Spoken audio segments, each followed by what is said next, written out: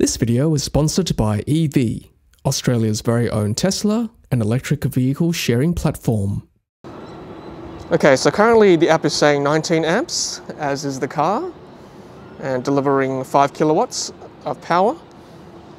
And you can ramp it all the way up to 32 for this location, 32 amps. And yeah, the car responds pretty quickly. Hey everyone, you're with Tesla Tom, and thanks so much for joining me today on my YouTube channel. Today we're looking at software update 2021.36 in our Tesla Model 3 Performance here in Sydney, Australia. First of all, we're going to look at the software update release notes. Then we're going to go for a quick Autopilot Drive, and then we're going to test out the features at a local AC charger. Alright, first of all, let's look at the software update release notes for 2021.36. Firstly, Autopark. Autopark now identifies perpendicular parking spots using painted markings and road edges.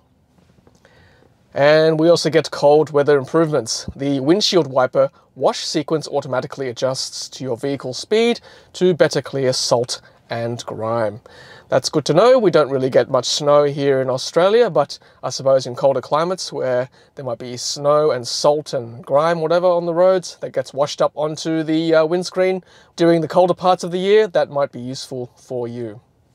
Now, the second part of this update is that you must download version 4.1 for your mobile device, whether that be iOS or Android, and that's to fully utilize the new features in software update 2021.36 for your Tesla, including the ability now to change the charge current and also set the charging time and departure times from your device. So let's have a look at it right now for version 4.1 on your mobile device. And of course, for iOS users, make sure you manually download it from the App Store. Sometimes it doesn't automatically download.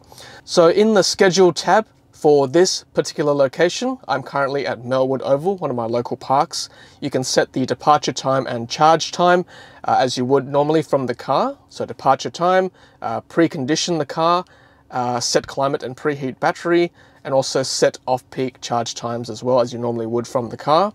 You can also set the charge time, so you can enable scheduled charging as you would from the car, and you can start charging the car at whatever time you like at this particular location. Very handy indeed, much needed and long awaited. We've certainly been asking for this feature for a long time. So thank you very much, Tesla, for providing this for our mobile devices finally.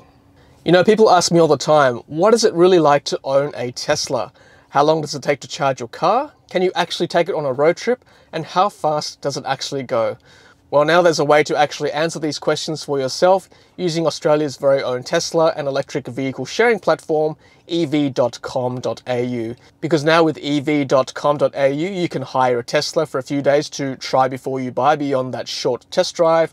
You can hire it for a weekend to take it out on a road trip somewhere, or you can hire it as a gift for that special someone who's always talking about Teslas and EVs. You know exactly what I mean. So check out evee.com.au/TeslaTom and use my coupon code TeslaTom to get $30 off your first rental. With an ever-growing fleet of Teslas and electric vehicles to choose from, there's sure to be an EV car to rent near you. And now for the rest of the video. Alright guys, well let's go for an Autopilot test drive and then check out one of my local AC chargers at a shopping centre near me to test out the new features for software update 2021.36 and also the Tesla app 4.1. Let's do it. Alright, we are on the road and out for an Autopilot test drive. Now, certainly one handy feature of owning a Tesla with such a good acceleration is that you can actually scoot out onto a main road like this very quickly. No cars today, but I'm just saying sometimes when it's busy during peak hour, the rapid acceleration out of a turn is very handy to get out of a small street onto a main road like this. And you might have just seen me engage Autopilot. I just double tap the right stalk there lightly, just the half tap, double tap, and see these two blue lines there, the tram track lines or railway lines, I guess, train lines. This is basic Autopilot auto steer, which is included with all new Teslas currently in Australia and I guess worldwide.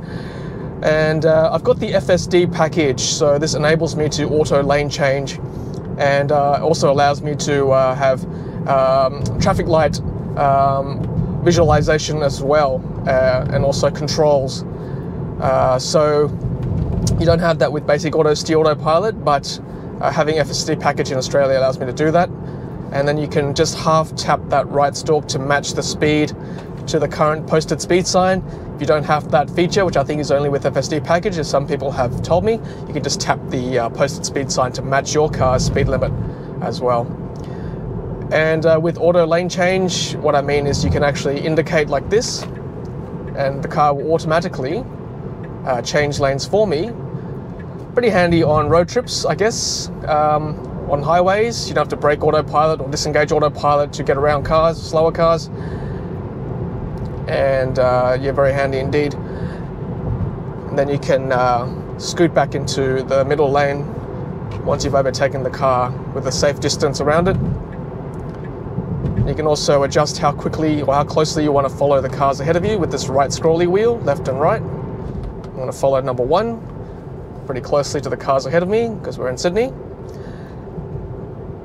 And yeah, it's pretty cool. And you can again follow the posted speed sign like that with the tap on the screen like that. That matches the speed. I quite like the right stalk tap just because I don't have to take my eyes off the road instead of having to tap the screen there. And of course, being autopilot, it's not fully autonomous, of course. I do recommend you keeping at least one hand on the wheel, if not both hands on the wheel, and yeah, obviously paying attention at all times. You occasionally have to just waggle the steering wheel just to let the car know that you're alive, basically. All right, so we're heading into Chatswood now, and there's a really nice set of chargers with solar panels above the charger, which I want you guys to see. It's quite a nice, very picturesque charger, very green with solar panels above the chargers, which are kindly provided by Chargefox on the rooftop of Westfield, Chatswood. And I believe they are free to use. Parking is 2 hours free. Otherwise, it's 4 hours with the Westfield app. And we'll head in there very shortly. I'll see you guys soon. Okay, so we're just turning into Albert Avenue in Chatswood, and the quickest way to get to these chargers, if you're a local, is to climb this very convenient ramp up here on Albert Avenue, facing west. And this basically gets you all the way up almost to the roof. You just have to do 1 or 2 more loops of the shopping centre car park ramp. And like I said, it's 2 hours free parking, automatic ticket, or no ticket rather. Oh, it's all day free parking anyway, because of the lockdown, I guess. And like I said, you just have to loop 2 more times. We're currently on orange. You loop up to the roof. This. 1 more up to the roof, and very picturesque set of chargers here, as you'll see very shortly. You can see the solar panels already there. And the chargers are right in the corner. I have never seen this car park so empty. That's absolutely incredible. Unbelievable. And just watch out for these bumps, very high. So if you've got an adjustable suspension, make sure you set it on high, but the Model 3 suspension is high enough, thankfully, to clear them. There's another little high one here. There we are. They are the 4 charging spots. Well, 3 are painted, but they're actually 4 because there are 2 Chargefox boxes allowing 2 chargers each. So there we go. So what I'm going to do is, and by the way, thank you very much to Willoughby Council for installing these, or allowing Chargefox to install them, I guess. I'm going to park right here in the middle and set up the charging, and then test out the app features. Should be good.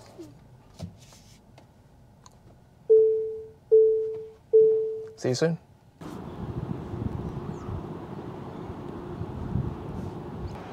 Alright, so here we are at the rooftop of Westfield, and I've got my Type 2 EV cable plugged in one end to the car, and then the other end is ready to go near the charger. So I do recommend you investing in a Type 2 EV cable for situations like this.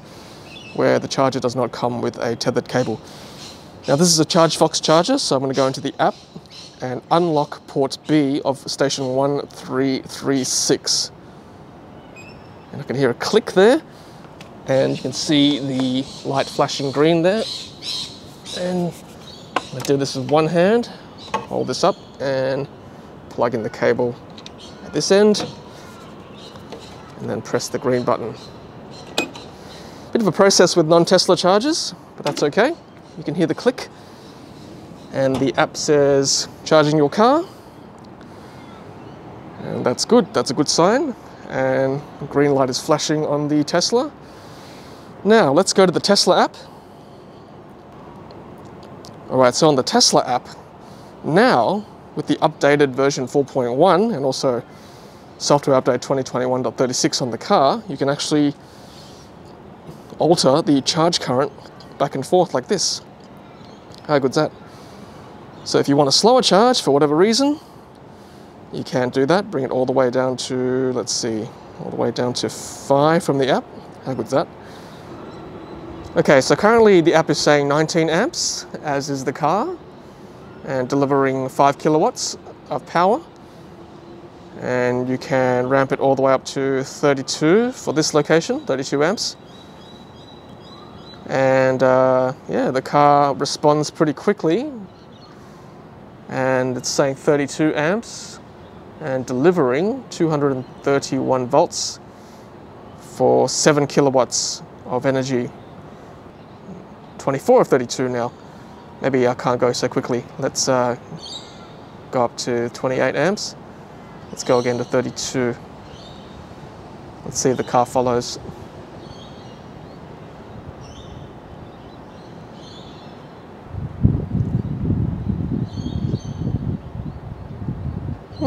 Kind of wants to stay at 28. That's interesting. But it's certainly delivering 7 kilowatts now. But seeing on PlugShare, most people only get about 7 kilowatts at this location anyway, which is still pretty good for a free charger. And delivering 32 amps max, but currently it's 28 amps, 7 kilowatts. Very good. I do like this new feature that you can adjust. And you can also adjust it for this location too. As you can see, location Westfield, Chatswood. As I said before, you can go to schedule and also to schedule the departure time and also the charge time, if you so wish. But given this is a public location, it probably doesn't matter too much, but it would be very handy for the home charger for sure. Alrighty guys, that's all from me today.